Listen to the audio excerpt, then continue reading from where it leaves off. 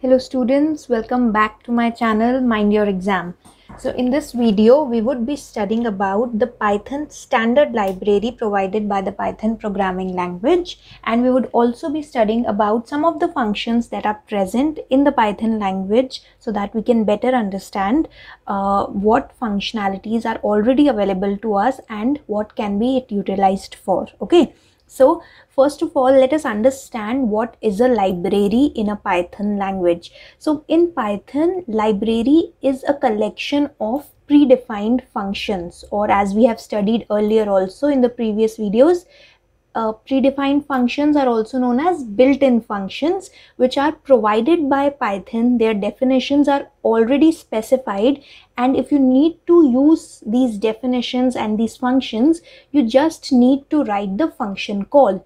Okay, so they are predefined, they can be directly used by the users in their Python program, and they are often also known as ready-made functions. All right. So most commonly used functions that we have already been using previously include the input function, because we have never defined this function. We have never written the definition of this function. Similarly, the print function, which we have been using continuously, and other functions like the data conversion functions or explicit data type conversion functions like int, float, string, str, and so on. Okay, so some of the other functions that are present in the Python standard library, which you can directly use by invoking these functions, are what we will be discussing today. So very quickly, let's go through some important functions. What are their arguments, what are their return values, and examples of each. Okay, so first we'll be starting with the absolute function. So the absolute function is basically used to find the absolute value of its argument. It takes a single argument as x, and this argument can either be an integer or a floating point number. So when I say absolute value, it basically gives you the value of the argument without its sign. So if it is a positive number, the return value will be the same as the argument. If it's a negative number, like in this case minus 3.8, so the return value would contain the argument without its sign. That means 3.8 or plus 3.8. Okay, coming to the next function. The next function is the div mod function. So div mod function takes two parameters x and y. Both these parameters should either be integers or floating point numbers. Okay, and what function actually is performed by the div mod? It finds out the quotient and the remainder after performing the division of x by y. Okay, so the return value is a tuple in which the first term is the quotient and the second term is the remainder. Okay, so when you apply the div mod functions and pass the arguments 5 and 2, what will you get? You will get a tuple in which the first term would be the quotient of 5 divided by 2. The quotient is 2 and the remainder is 1. Okay. Coming to the next function provided by the Python standard library is the max function. Now max function can take two types of arguments.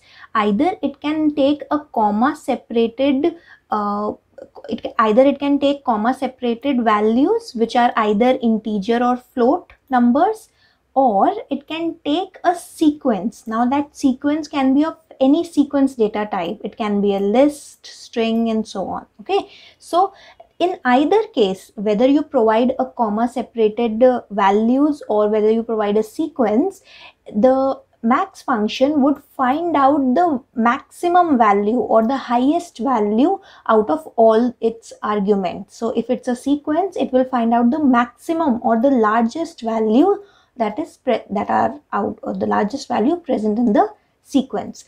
So for example, if I give two values separated by commas, max of 5 comma minus 10, the highest or the largest value among these two arguments is 5.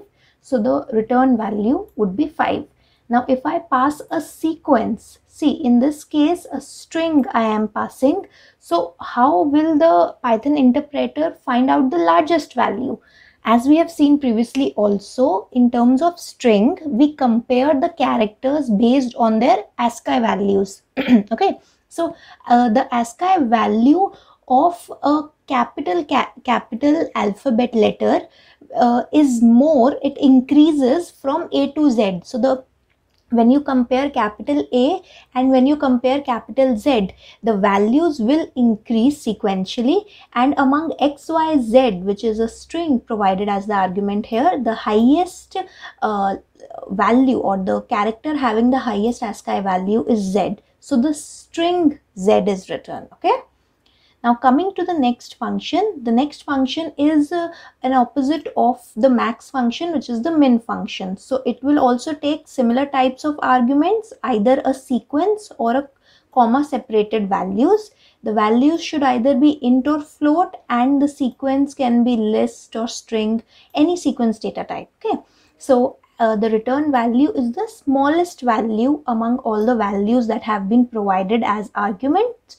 And when we take an example here, in this case we have provided the string since.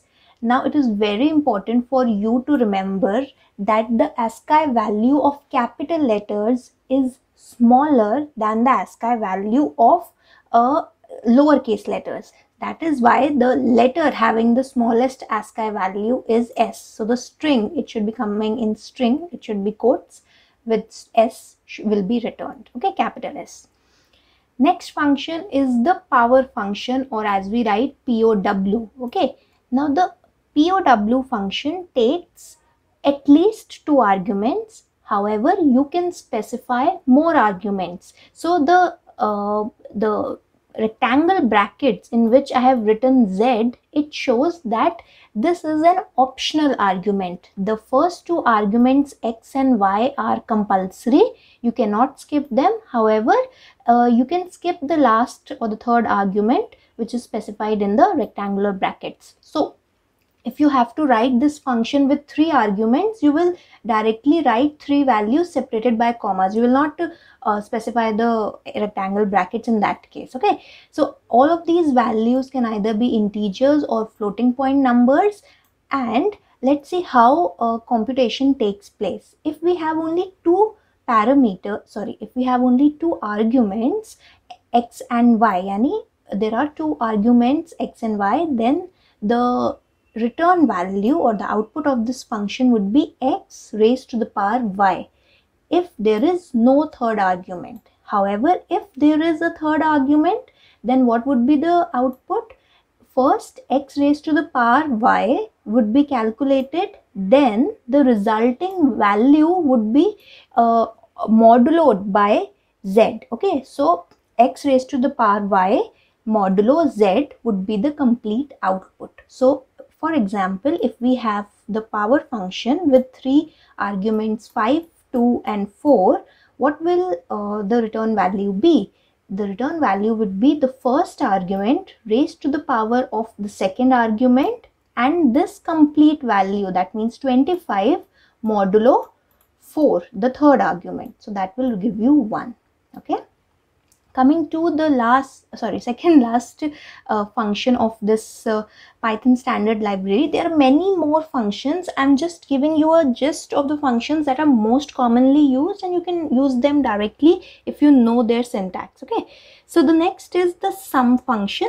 The sum function, again, it requires a numeric sequence, and the numeric sequence is a compulsory argument and the second argument is an optional argument. So when the numeric sequence is present, the output or the return value of the sum function is the addition of all the values that have been provided as arguments. And if the optional argument is also present, then in that case this optional argument's value is also added to the sum of the sequence, the first argument, that is X. Okay, so let's take an example. Suppose, since it is a sequence, it can be any type of sequence. Mostly it's a numeric sequence because you cannot add string characters. You cannot find their sum. The sum will not be an ASCII value. Okay, so it is a numeric sequence. Keep in mind. Okay, a numeric list of numbers. So in this case, if we are providing two arguments, see, there are two arguments because the first argument is a sequence containing two values and the second argument is a single value 3. So the output would be the sum of all the values, that is 1 plus 2 plus 3, which gives you 6. Okay.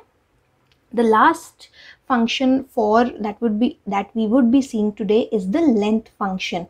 So the length function takes as input a single argument which can either be a dictionary or it can be any sequence data type. So if you are providing a list which is a sequence, then this function length will return the number of values that are present in that sequence. If you are providing a dictionary, again it will return the number of key value pairs. Okay, so this function returns the count of elements that are present in the argument. And if we take an example, here I am providing a sequence data type which is the string. The string is happy, so the length of this string would be 5 because there are 5 characters in it. All right, so that's all for today's video. In the next video, we would be studying about modules which are also a part of Python standard library. So till we meet in the next video, mind your exam. Thank you for watching. If you understood the video, please like and share with your friends.